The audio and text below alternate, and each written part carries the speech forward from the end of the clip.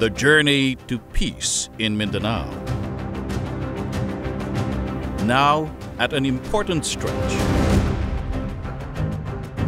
President Duterte has signed the Bangsamoro Organic Law that would create the Bangsamoro Autonomous Region in Muslim Mindanao and grant wider self-rule to the Muslim minority in the southern Philippines.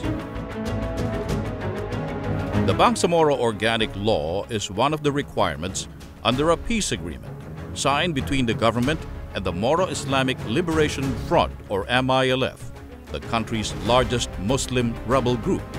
The law is an important milestone, embodying the aspirations for self-determination and meant to correct historical injustices and grievances of the Moros. When the Philippines came under Spanish and American rule, Islam in the country was sent to the fringes. Bloody pacification campaigns launched against its believers.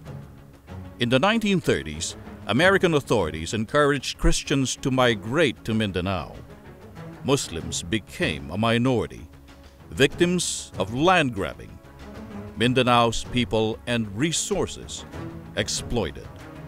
This left many Mindanaoans poor, feeling neglected and resenting Imperial Manila.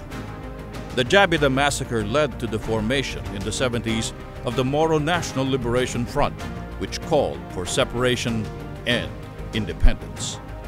The armed conflict made the region poorer, its residents yearning and needing basic services.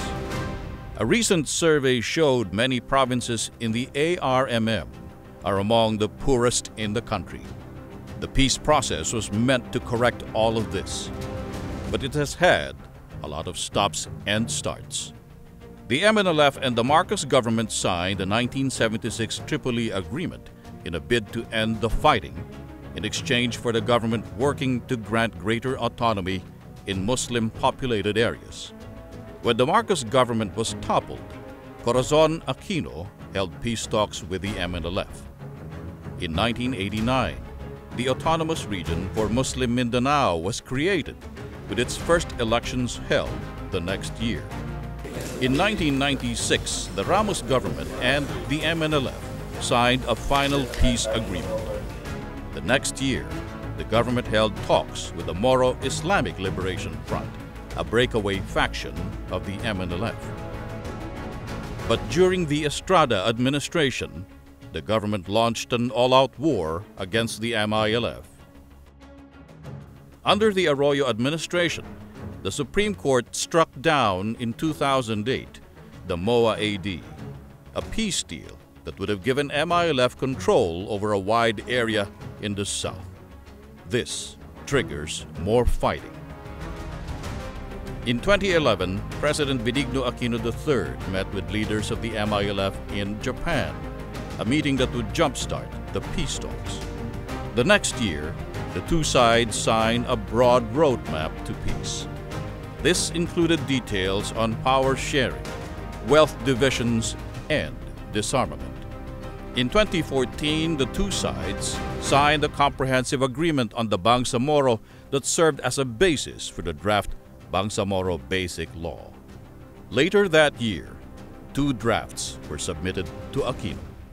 The final draft of the BBL is given to Congress, but lawmakers failed to pass the law until the end of Aquino's term. Finally, in July 2018, President Duterte signed the Bangsamoro Organic Law. With a stroke of a pen, the document became a bearer of the hope and dreams of the region and its people.